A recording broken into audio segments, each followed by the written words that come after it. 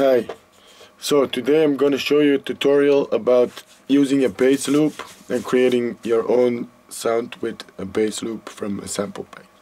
So the first thing you're going to need is a bass loop. So you're going to search a bass loop in a sample pack. I already found mine.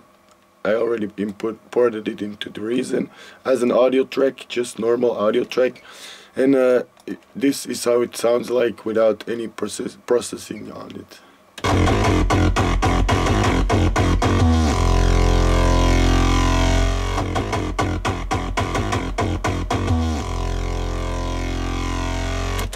So it's just a normal bass loop from a drum and bass sample pack, and it sounds okay, but you can make it your own by adding a couple of effects. So for first thing I did, I added a etch red. I added that. If you don't have it, it's too bad for you, but you're not gonna get the sound as it's supposed to be. And then it's just reset the device. Okay, Japan filter 2H to N with both filters. 2H to N. Then the first filter frequency is for the movement in the low frequency. So you're gonna search a low frequency. It doesn't matter which number. I'm not gonna give you a number because then you have the FM knob. That's the knob that's gonna make the frequency move. So just put it all the way up and add a little bit of resonance, and then pan it a little bit to the left. 38% something. The second filter, make sure it's in parallel mode. Then the frequency of the filter is now a little bit higher, but still in the bass area there somewhere. It's just to let two filters move. So now if you hear it with the etch red,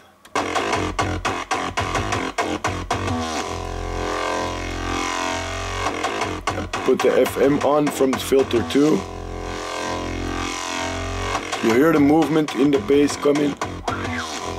Yeah, my master out is clipping, but doesn't matter. So that's the first thing I did, and that's all I did.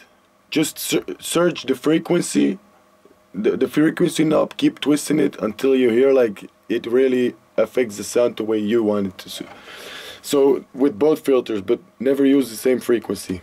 Then I also added a little bit of OP amp distortion, a little bit, not too much, 0.1, 1.3 or something dB. Then it adds a little bit grudge to it, or you start to hearing the real effect, but it's supposed to go a little bit softer here because it's already clipping my master.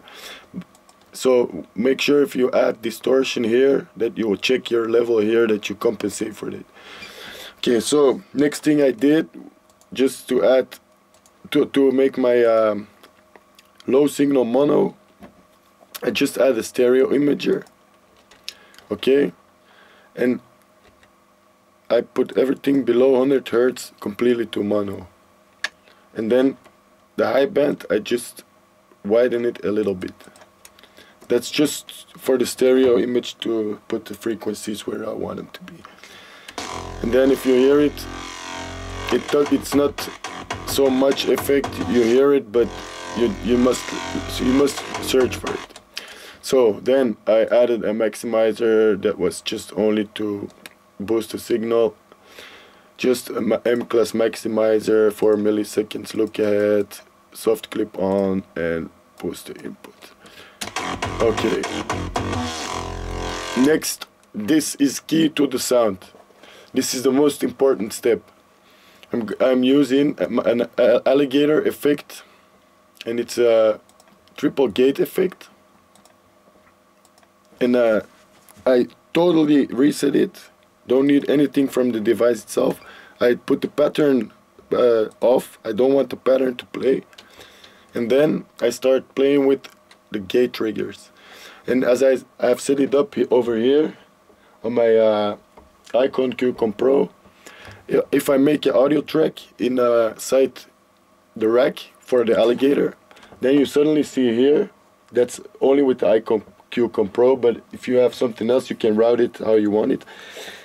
This one is the low trigger, this one is the mid trigger, this one is the high trigger. I know it's a little bit weird, but that's the way they set it up. I didn't set it up, so okay. So as you push on the bottom gate trigger, then you start playing the loop from the bass, and you make sure that it's on loop, otherwise you're gonna have to press stop and play every time again. So you play the loop, you unmute the alligator for sure. Now you hear nothing because all the gates are closed. If I push a button, doesn't matter which one of those three, the three that are not lit here, then that corresponding gate opens. So this one is the low gate, this one is mid gate, this one is high gate. And now I'm gonna search with the frequency knob of the gate itself where I want this low frequency to sit at. And as you can hear,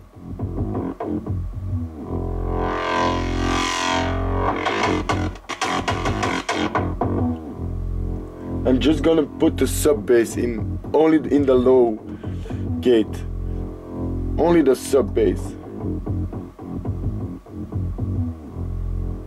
like 200 hertz maximum. On 178 hertz is this.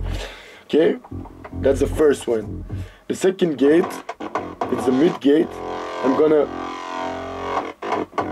wanna put the frequency not all the way down, like not as low as the sub, but the sub was 178. Let's say that the mid is 700 or something. Yeah, 700. And then you can hear, I have here the sub, and here the from 700 to up, but it's a bandpass filter, so it's a narrow peak then bandpass. And last one, the high, and this one is key for the really crunchy NEURO style basses. You put the frequency also with the same until it starts sounding crunchy, like this. Yeah, you hear it with every sound, it's different. Okay, and then if you have that, then it's time to have fun. Then it's time to use the gate triggers that you have on your interface, or doesn't matter what, on your controller. You're gonna use those and play in tempo with the song.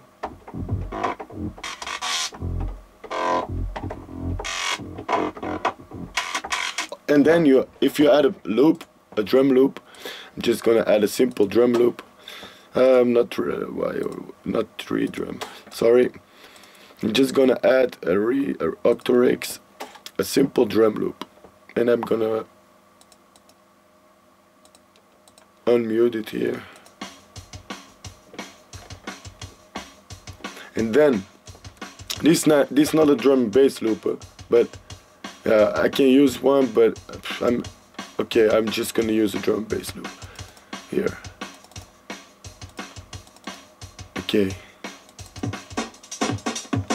Okay, here you have the drum and bass loop, but not this one.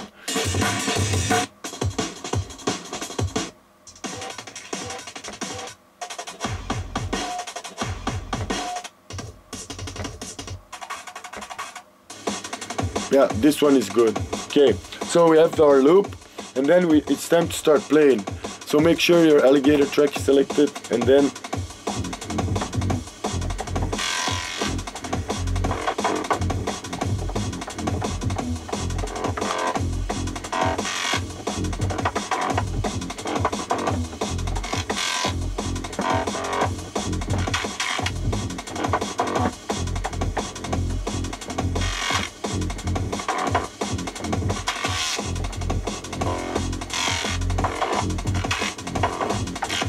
so that was my tip on the alligator. If you like it, thumbs up. Yeah, subscribe to my channel, and see you next time. Bye.